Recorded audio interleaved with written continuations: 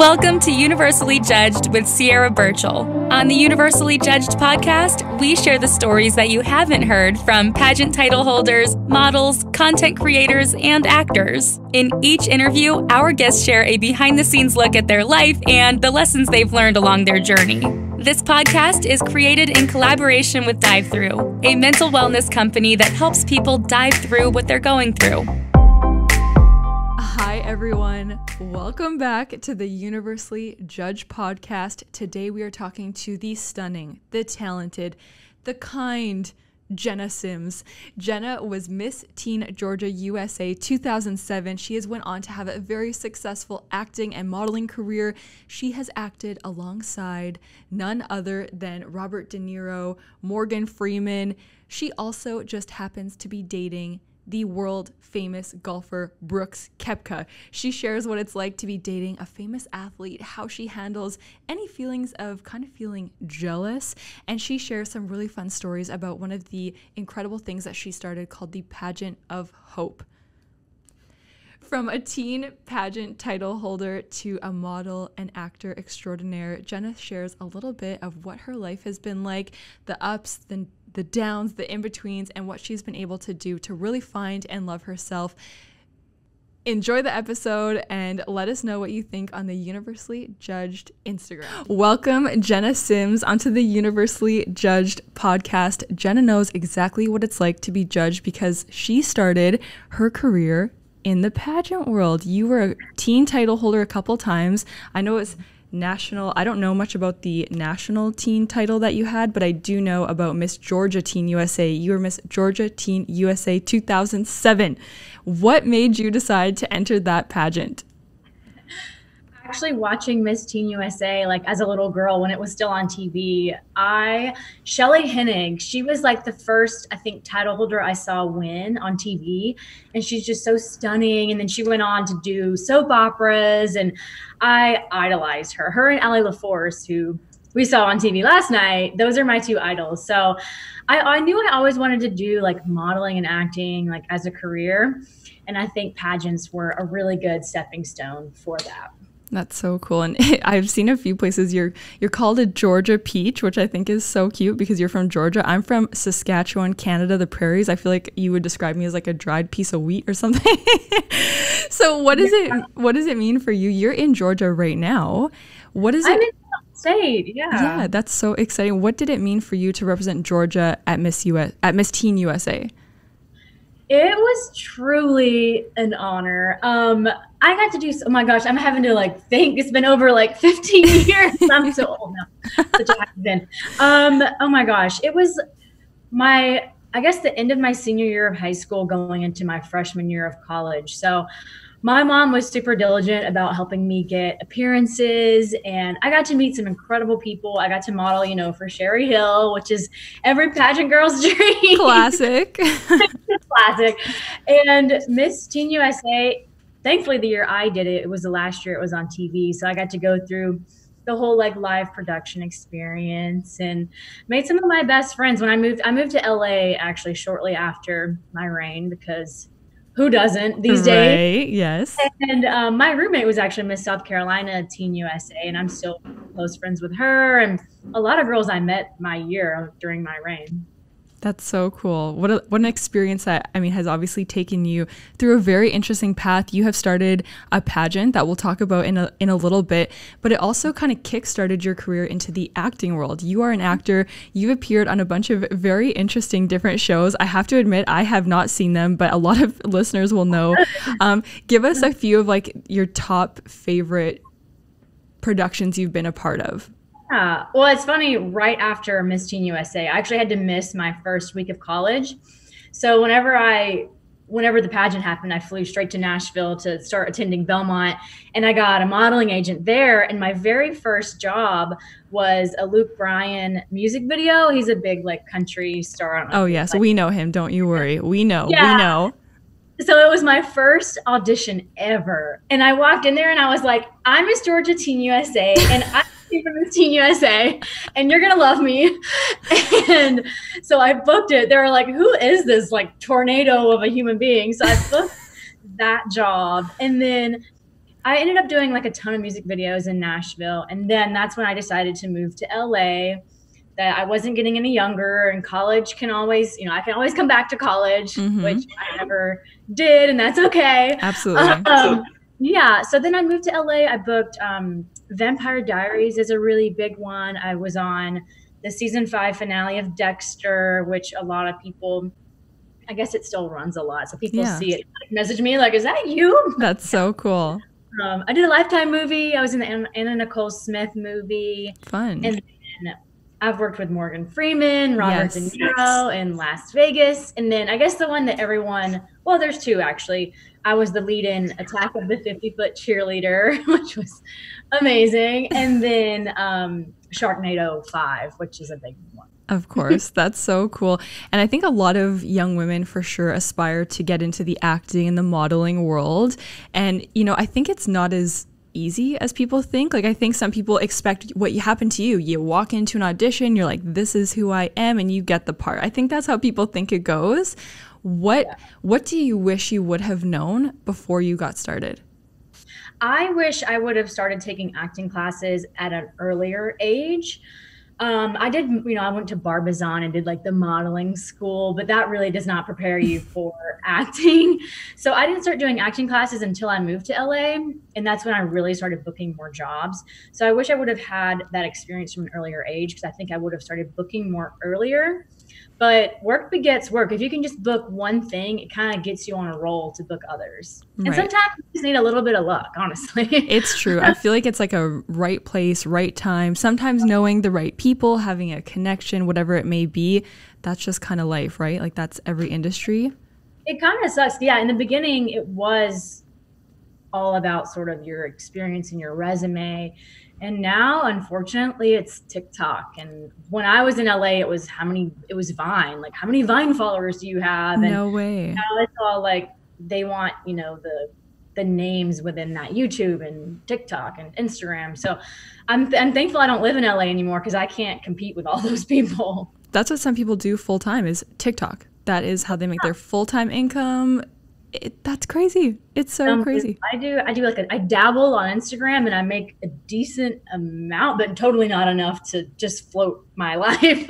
Right. Yeah. We were actually in LA a couple of weeks ago, and we were eating outside, because that's what you do nowadays. You eat dinner outdoors.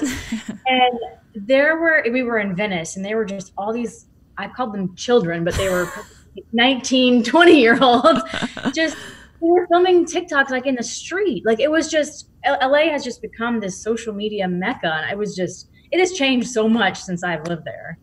It's a whole different thing. I can't imagine. I think coming from where I'm from in Canada, people, if you're filming a story, an Instagram story, like walking around holding your phone, people think you're strange. So if they saw people like filming TikToks, it's like just constant. Oh, constant. Yeah. Like that's the norm. That's so funny. Do you feel like because of that, then have you ever wanted to shy away from the acting and modeling world because of the involvement of social media? No, I still have my manager out in LA, and now that I live in Florida, I'm actually busier now than I was in LA, because I'm booking more. Like, I just want to work. Like, I don't care what, it doesn't have to be a huge film. Like, I do commercials. Since I moved to Florida, I've probably shot like 40 commercials. And so that's like, I'm not doing as much that kind of like scripted acting anymore. I'm doing more commercial acting, which is great. And it's amazing, and it makes me so happy, and I'm still doing a lot of print work. So no, it doesn't really, like, I just show up, and if they want me, they want me. If they don't, they don't. That's great. I was actually going to ask you commercial stuff. That sounds like fun. But what is that like? Because when you show up, I mean, you're kind of being judged on like what you look like, how you talk, and that can be really difficult. How do you kind of overcome those feelings of, okay, I'm not enough because of what I look like or how I sound or whatever? Like, how do you overcome that, I guess, feeling of rejection maybe? It is rejection. I mean, because I've been doing it for so long, I'm about to be 32. Don't feel that old, but I think pageants probably helped me prepare for that, because it was like getting thrown into the lion's den in terms of judgment. Oh, yeah. But with auditions, I've done a lot of work on myself over the years to understand that it's not really rejection. It's like, I wasn't right for the part, and that's okay. Like, I don't go back and dwell on why didn't they book me? I was nervous or I forgot a line in my audition, like I'm able now to just kind of move on to the next thing. But I know some people really struggle with it. I just view it as like, I wasn't right. Like, and I might be right for the next one. Like, thankfully there's so many auditions, and I'm at a place where I have great relationships with the casting directors where I live. So I know I have the confidence knowing that there's going to be another opportunity. Exactly. That's a great way to look at it. And I think that's probably the right way to look at it, even in other things in life, that, you know what, I just wasn't right for this particular thing. It's not necessarily something I did or said or how I looked. I just wasn't the right fit. Yeah. And sometimes if you're just not feeling it, they're going to pick up on that energy, and it's fine. Like, there's going to be another opportunity. Like, I always think that, like, but some people, yeah, I don't know. Some people just, they dwell on it. And I have, like, when I first got started, if there was like a really big job that I wanted, like, I can still remember a few films where they called me and I was like next in line. Like, it was, they had casted another girl, but if she said no, it was going to be me. Like, I was always the next one. And that really sucks.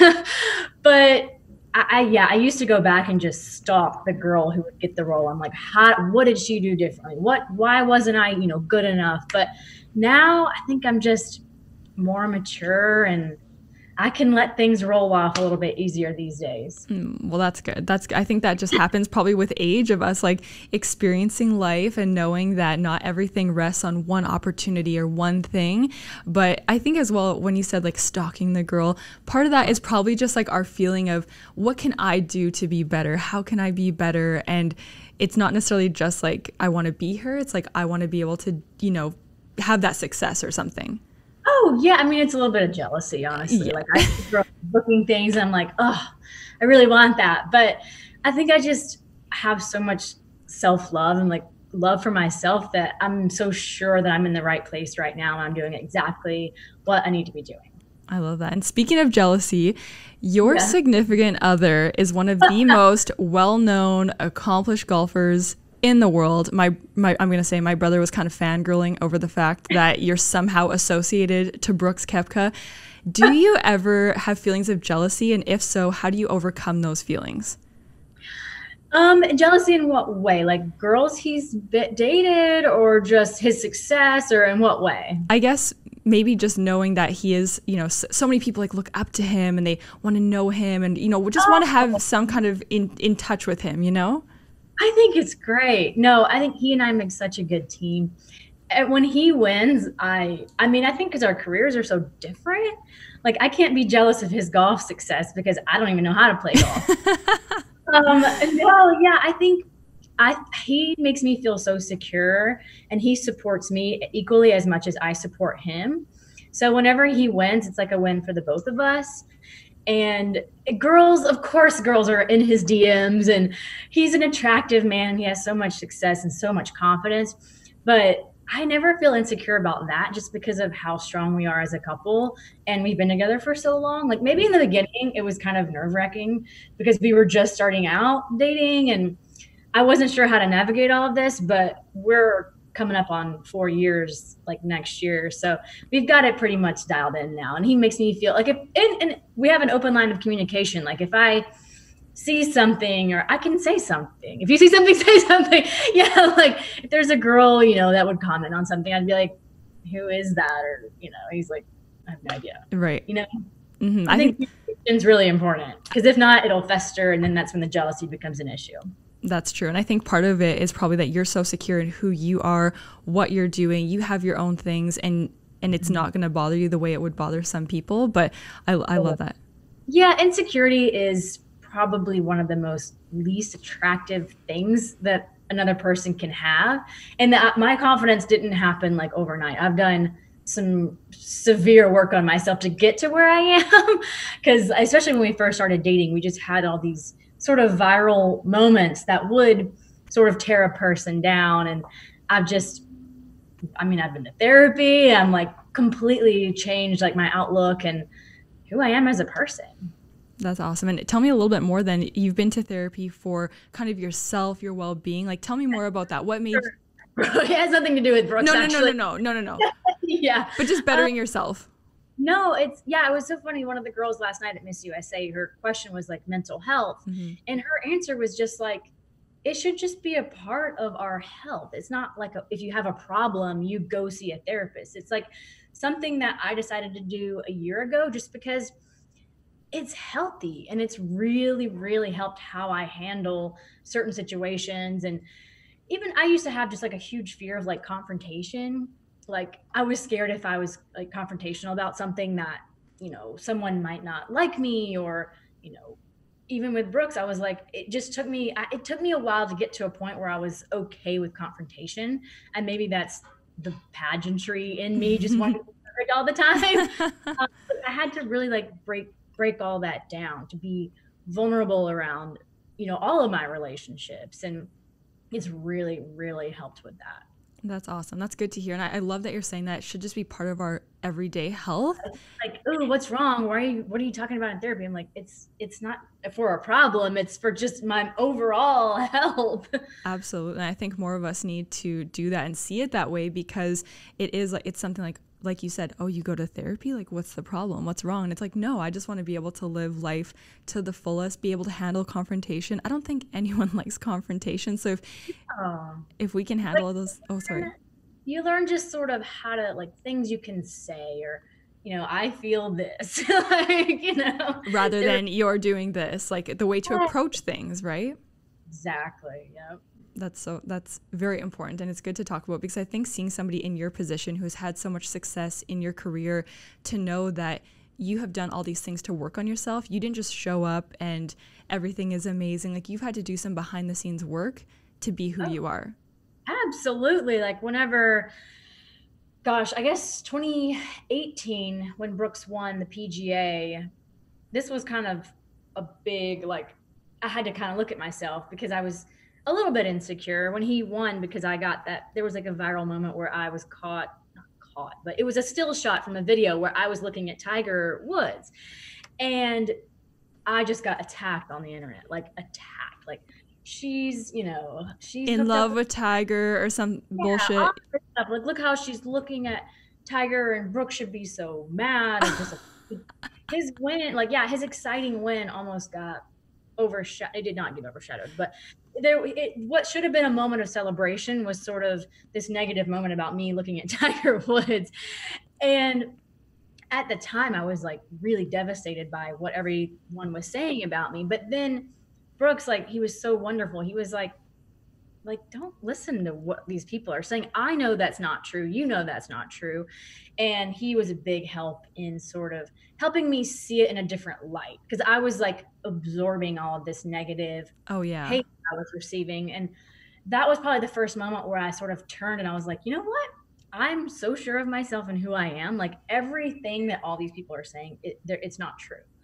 And I'm very thankful that I had him to sort of help me. He's like, fuck them, really, I love it. It's true. But and like, honestly, let's be real. If any of us were walking down the street and saw Tiger Woods or like Oprah Winfrey, like, we'd be like, exactly, like jaw dropping, like, holy shit, there's that person, right? So like, growing up, like, he was one of the athletes I looked up to, like Chipper Jones, Tiger Woods, Michael Jordan.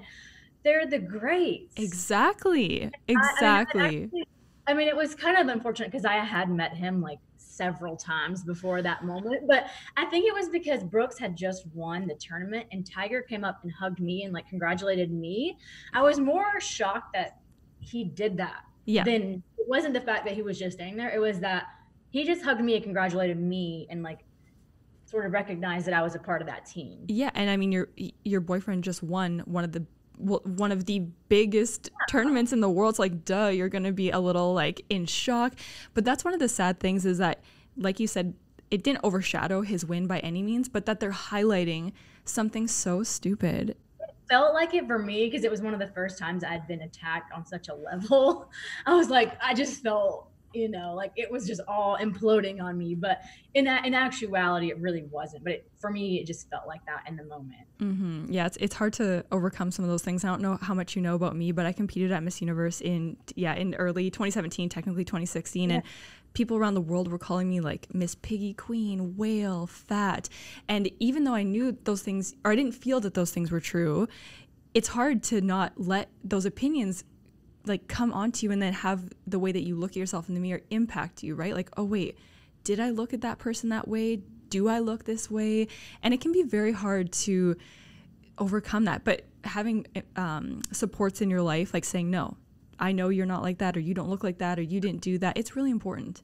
It's bizarre to me, the amount of strangers that feel like they're entitled to have their opinion and to like throw it at you basically. And all these people like hiding behind their cell phones, like no one, like I get so much hate like on Instagram and like articles and stuff, but no one does it in person. Like in person, come up to me, oh my God, we love you and Brooks together. Y'all are amazing. You're amazing. I love what you do. You're killing it.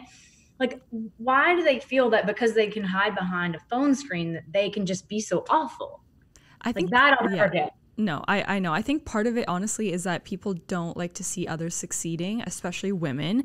They don't want to see you succeeding in your own career and being happy, because obviously they might not feel that way about themselves.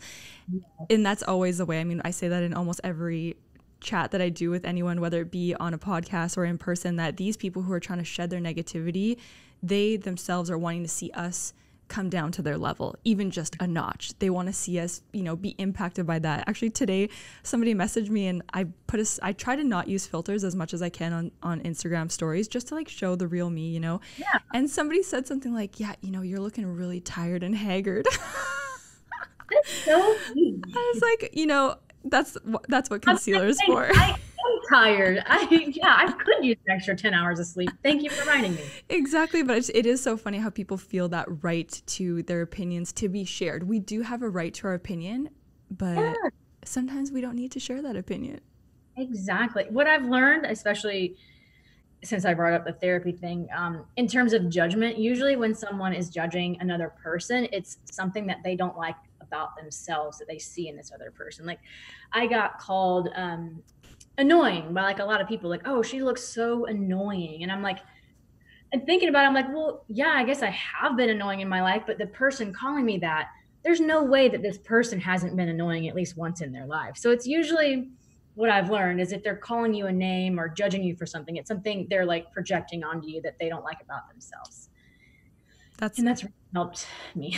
That's actually really powerful. And so first of all, how the hell does someone look annoying? I don't understand. But also when Brooks, like this was when he won something, but I get excited. I talk with my hands. People are like, are you from New York? Because you use your hands like all the time. I'm like, no, I'm a Georgia peach. But I think it's because I was just like so excited. And I like probably ran out and like hugged him. And I was just like, I'm excitable. Like I'm not going to hide my excitement for anything. Nor should you.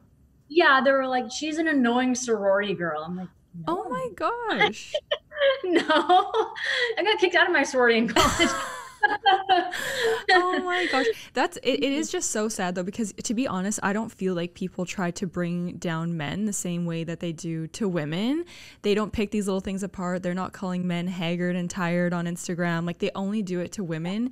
And sadly enough, it is a lot of times women taking down other women, like, oh, she's is annoying or this or that, when if anyone was in that position, they would be just as excited for their partner. Like it's just so silly and so sad. And I still question, I'm like, why is it that us women don't want to celebrate each other?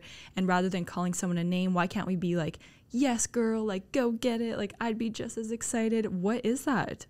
I'm especially a big fan of the women supporting women movement, especially like the Sports Illustrated swim, which you're perfect for. With I mean everything like body inclusivity, everything they stand for is just amazing to me. And I love that they have such a large platform of women supporting other women, because I try to do that. Like I have such a good group of friends around me. If somebody does something, I'm always congratulations. Like I think women should be so celebrated because it's 2020. It's time. Like Absolutely. Yeah, that it is sad sometimes to think that like other women don't want that success for the others. But I think some of it, I was talking to a girl the other day about this. It's like that almost like scarcity mindset that like, well, if she has this, that means I can't have it, right? Me. Yep. Yes. And it is like, whether it be an opportunity, a person, it's like, okay, if she's getting it, if she has it, for some reason that means that I also can't have that. And I read this quote somewhere. It's something along the lines of, be the woman who mentions another woman's name in a room full of opportunities, or something like that. That's amazing. I love that. Because I'm like, that's exactly what we need. And I think the more we lift each other up and celebrate each other, the better off all of us are going to be. There is enough out there for everybody to win. It is so true. And I guess in the pageant world, there's definitely that scarcity mindset, because there's only one title, right? Whether it be Miss USA, Miss Teen USA, Miss Universe, Miss Georgia Teen USA. When you were at Miss Teen USA, that was your last pageant like competition? No, Oh. I know. I thought I was going to be done forever. But I actually competed in Miss California USA my last year of eligibility, and it's actually one of my biggest regrets, because I had so much fun. I did it literally when I was like 26. I was aging out. And I did it. I was like, one last hoorah, and I got top 10, I think, at Miss California USA, which is great for my first year. And that's I judge that competition. It's very hard. Yeah, once I aged out, I was like, dang, like I wish I would have done that again. Yeah. You would have been amazing. And maybe if you would have done it, maybe you would have done Miss Georgia USA and then represented Georgia, right? That was another one. I was like, I should have done Georgia. But that's okay. Like Southern girl. What year did you compete? That was 2015 or 2014. Okay, so it would have been either, Olivia Jordan was the one who won Miss USA 2015. So it was whoever maybe after that. After 2016 would have been. No, that was 2015. I don't remember who won Miss California. Yeah, I can't remember who's California. I just know that Olivia Jordan won Miss USA. Yeah. And she originally did Miss California, and then she went back to her home state of Oklahoma, won Miss Oklahoma, and then won Miss USA. Maybe it was 2014. I can't remember. Okay. Nia Sanchez was Miss USA that year. The only reason I know all these things so much is because on my YouTube channel I talk about pageants all the time, and I know more about pageants now than I did competing, which I find hilarious. But anyways, really? yes, because it's something I talk about all the time, which I just didn't expect that to happen. But anyways, back to the pageant space. What is, like, people, when I talk to them, at least here in Canada, they don't even know that like Miss Universe is a thing, Miss USA, they have no idea. And they always think that pageants are like Miss Congeniality, waving on stage, all this bogus. And in Canada as well, people only know Miss Universe because of the Steve Harvey mix-up. Oh, God, yeah. And so what would you want people to know about pageants? That it isn't just about what you look like on the outside, especially now that I've been on the other side of it, judging it, like hearing what they're actually looking for is like the X factor, someone who has the charisma, someone that can command a room, someone that's able to lead a state and set an example just for, Miss Universe, for the whole world. It's not what you look like on the outside. It's literally what you plan to do with the title and how your credentials and what makes you a good candidate to be a role model for everyone. And I hate to use that word role model and world peace and all of that stuff, but it truly is like, are you a role model is really what it boils down to for me. Yeah, I like that. I think that's awesome. I so wish that you would have been able to do like Georgia USA, because I think you would have been an amazing. You could have won Miss USA. But you know what? Honestly, things always happen for a reason, and I'm sure whatever was. I was rocking and rolling in my career when I was in the prime. When I was 22, 23, 24, I was booking movies left and right. I was like, pageants were on the back burner. I didn't even think about it. I didn't start thinking about it again until my career sort of started slowing down a little bit. And I was like, maybe. Yeah, absolutely. Yeah. And I think looking back, it's so easy to be like, oh, I should have done this. I could have done that. Even myself, I'm like, I was so fortunate to represent Canada at Miss Universe, but I still look back. I'm like, oh, I should have done this. I could have had a different, I think that's just probably partially normal with us, we like look back and those you won the Miss USA of your country, so you already made it. well thanks, but here it's honestly nobody even knows, and it's like it's just funny how pageants are viewed here as something that's so ancient and prehistoric and just like it's so funny. People here in the States, they still don't know the difference between Miss USA and Miss America, so they're like when I say I did Miss Teen USA, they're like, what's your talent? I'm like, yes. one, like all the time. All the time. People ask that here all the time for like a Miss title. I'm like, there isn't a talent. Sorry. They're like, they don't have any talent. I'm like, it's not about that. Like, yes, I'm a woman of many talents, but this one does not have a talent competition. Absolutely. And well, speaking of pageants, something I want to talk about because it's so incredible, so amazing. You started when you were still in high school, the Pageant of Hope. Baby. So cool. Tell us about that. I've read and heard you talk about it, but I want you from your words to be able to tell people about it. I started the Pageant of Hope, 2004. Prior to that, I lost my grandfathers to cancer, and I just had several people in my life who were affected by cancer. And so I started raising money for American Cancer Society, and I was super passionate about, at a young age, like finding a cure for cancer. And that's when I started doing pageants, and I just realized how much self-confidence pageantry taught me, and it just what it did for like my stage presence, my communication, and just hearing my name like as a winner, even in the teen pageants, like it really changed my life. Like it just brought me so much happiness and so much confidence. So I kind of combined my two loves of working with sick children and pageants. And so I created a pageant. Initially, it was a pageant for children with cancer. But the catch is everyone leaves a winner. So we do, well, so now it's a pageant for what I say is like children facing challenges, children who wouldn't normally compete in pageants.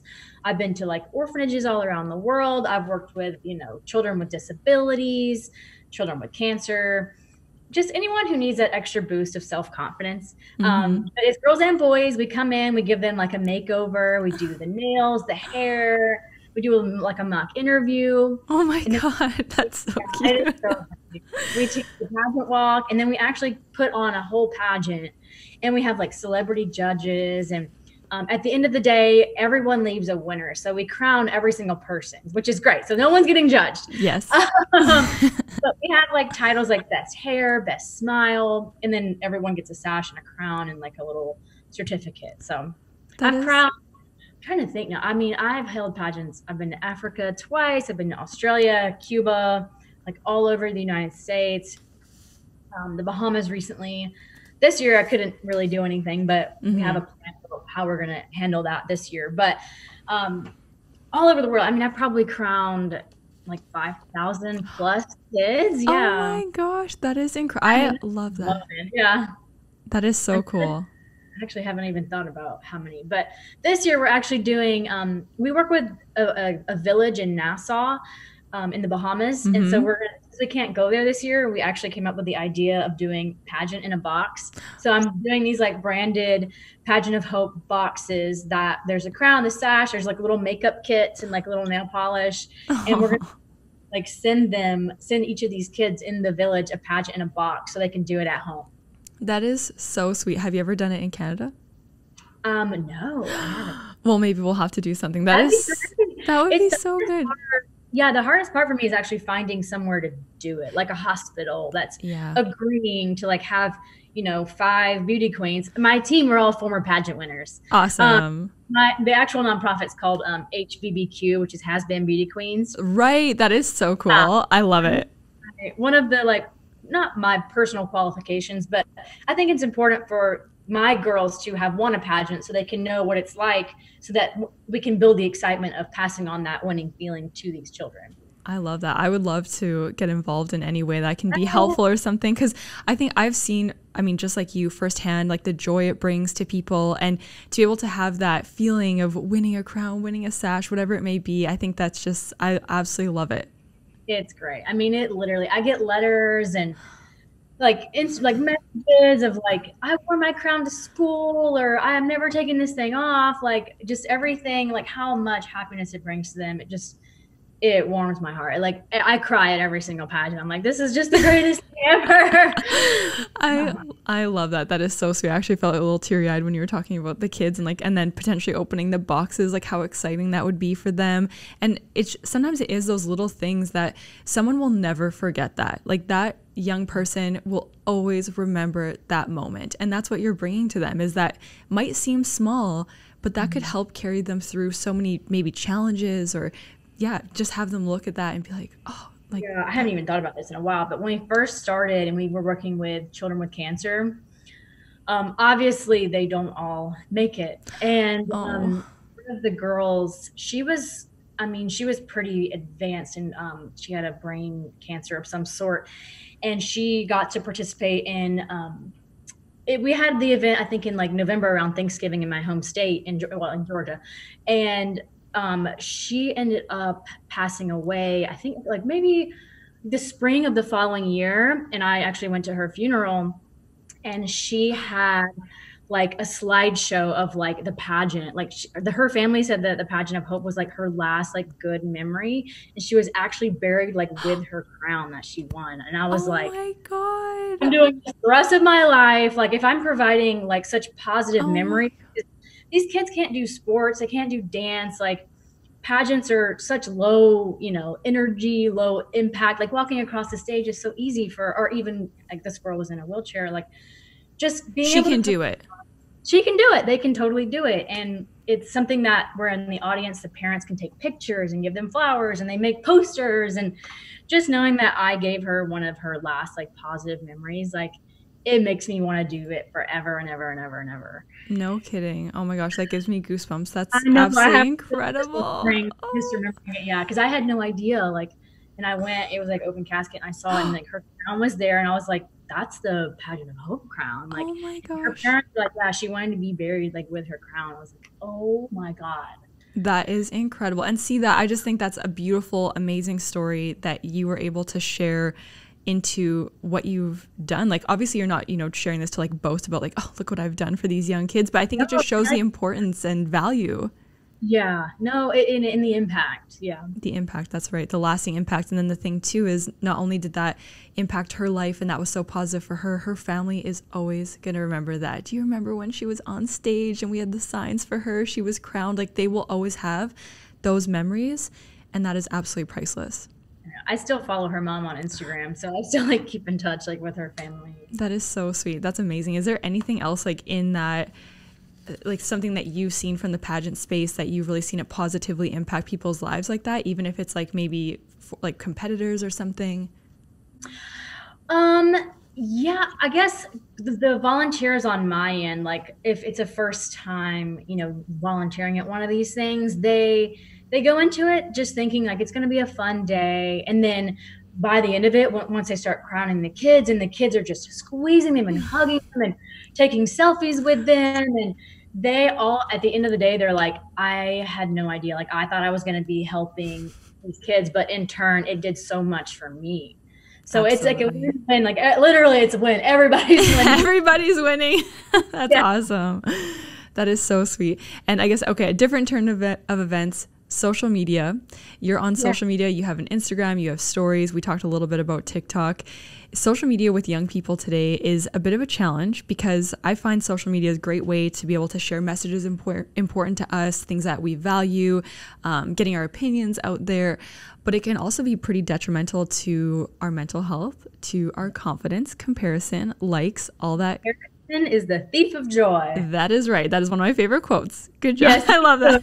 Me too. It's true though, because we can't, I mean, maybe this is also what we've learned from pageantry is that we, like by comparing ourselves, it does nothing for us. It actually does nothing to move us forward. How we think of another woman in the competition isn't going to do anything with how the judges view us. So it really is the thief of joy, the thief of so many things. What?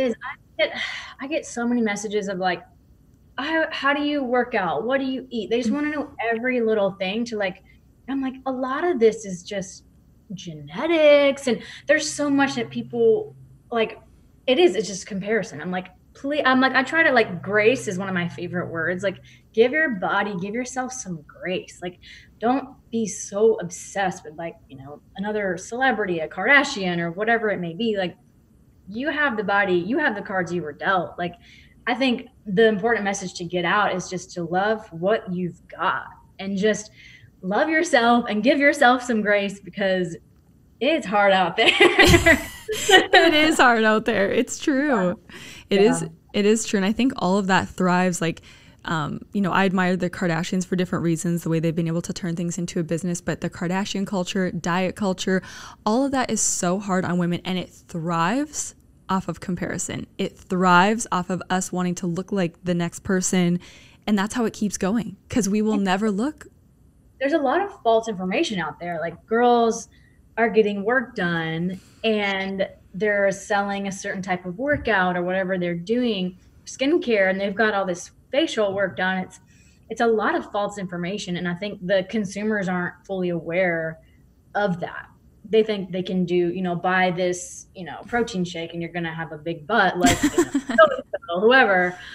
But yeah, I just wish people were a little more truthful on there, which is what I try to do. Like, when I promote like skincare, I will be like, no, this is where I get my fillers. I've had Botox, I've had IPL, I've had all these other types of lasers on my face, but this is the type of skincare I also use. And I will put where I go, my doctor's name. I'm comfortable talking about anything I've had done to my body, because I just feel like transparency is so rare these days. And if I'm promoting something, I want you to know the full story. I 100% agree. And I think that's why people value so much when people are transparent, because it is so rare. And I think sometimes people will be shocked, like, oh my God, she's had Botox or this or that, or I've had this thing done where they like cut my, I forget what it's called, but it relaxed my upper lip so that I didn't have to get fillers to have a fuller upper lip. Long kind of story. But when I shared that, I had a mix of reactions. Some people were like, wait, you've had work done? And other people were like, thank you so much for your transparency. It's appreciated that you didn't just put on this plumping lip gloss and that's how you got that, right? Yeah. It's just, I think people have such a negative connotation with filler, like injectables and all that stuff, because they think that you're going to come out looking like a cat or, certain people definitely overdo it. And that's what not enough people who just get the bare minimum, which is what I think. I try to go for like more of a natural look. Like, yes, you look very natural. Thank you. No, I'm in the mirror going, can I still move my eyebrows? But yeah, I think not enough people know that you don't have to go overboard with it. Absolutely. I love it. And I think that it's really, really important as well to show that like we're all real. Okay. Well, let's end on a fun, positive note. You have an adorable dog named Cove. So cute. I have a golden retriever named Ted, so I always love hearing about other people's dog stories. Tell us a little bit about Cove, like maybe like a funny or fun story or something like that. Cove is our daughter. I have so many stories. I wish she could travel with us, but we kind of failed. I want to say like dogs are like pancakes. You always mess the first one up. She was so cute as a puppy. We just had a really hard time disciplining her, which I fear for our future children one day, because we had a really hard time disciplining her. We just can't say no. Like, and I know. when people are like, does she potty in the house? I'm like, no, she's fully potty trained. She's amazing. But she drags me down the street on a leash and she barks when literally any human being walks by, and she jumps and she's so excitable. So we can't really travel with her full time. And I wish we could, because she literally is like a therapy dog. Like, she brings so much joy. Like, when Brooks walks in the door, she just lights off and just like freaks out. That's so cute. I love that. Like, I have friends who have like these perfect dogs, and someone will walk in the door and they'll just be sitting there like so perfect. And I'm like, what's the point of having a dog? Yeah, that's no fun. See you. And she sleeps with us, and she'll cry in the middle of the night if she has to go out. So she's not really trained enough to travel full time with us, but I wish she kind of was, because it'd be so much fun to have her here. But when we're at home, like, we can't keep her out of the pool. She's a water dog. I guess one funny story is she knows when I have a bathing suit on that she's going to go in the pool. Like, I can have a sports bra. A sports bra and a bikini to me are very similar. And I'll put a sports bra on and she will not even be phased. But when I start putting a bikini on, she has a meltdown, like an actual meltdown. And because she knows that we're about to go in the pool. That is so cute. I wish we had a pool. Our dog would also love a pool. He loves swimming in the ocean here. I just love that. I think it's so much fun when dogs, they're like not perfect, because we aren't perfect. Like, we cannot be perfectly trained, right? Same with children. There are people who, sleep train and do these different things. I 100% am not about that life. I thought I would be more strict, but I'm like very much attachment parent, very much. But anyways, I just think that's so fun when the dog is like so excited, loves swimming. I think that's so cute. It brings so much joy. she'll shake, like she'll jump in the pool and she'll come out and shake all over us and get us soaking wet. I mean, it's fun. Like, It's fun. Yeah. That's so okay. One last question, a little bit more serious, kind of. What piece of advice would you want to tell your younger self? Well, other than start acting classes sooner than I did. I think it's so hard to say, like, be yourself, but I think the real me, more people love the real me versus the pageant. Like, even pageantry, sometimes you feel like you have to put on and be on for sure and be all the time. I think I'm just now getting to a point where I can be 100% real around people. And I wish I could just bag that up and give that to my younger self, because I probably blew just so many auditions and so many opportunities of just trying to, like, be the perfect Miss Georgia. Yes. Where instead of just settling into who I actually am, which I'm quirky, I'm out there, I'm nerdy, a little bit, anxious, and like, I'm just like, I'm just a weird human being. Yes. Like, in a good way. And I wish I could have just accepted me for who I was just a little bit sooner in life. I love that. That's beautiful. That's so important to hear. And I think that's what so many of us probably would want to know, is just to, like, be all those things that are, be us in a way that isn't impacted by what society wants us to be, what pageants want us to be. Like, just be truly who we are, say what we want within reason, of course, and just be ourselves, to the point of allowing other people to see the true us. And it's okay to make mistakes. Like, if I used to be so hard on myself if I just messed up in anything. And now, like, it's the grace. Like, give yourself some grace. Like, nobody's perfect. Like, no one.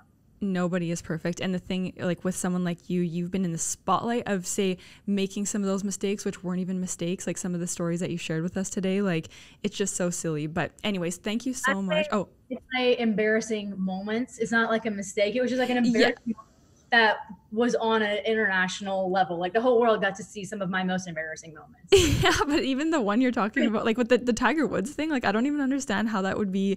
Like, why did people make that embarrassing? Like, if you were looking with whatever look it was, like, it's just so goofy. Like, I would be the exact same way. I would probably be even more like, oh my God, like, this man I've seen on TV for like 20 plus years, like, there he is, Anyway, thank you so much for being so open and honest, and I appreciate all your stories. You're incredible, and I hope you have a wonderful week. Thanks for listening to Universally Judged. Be sure to subscribe to our show and leave us a review.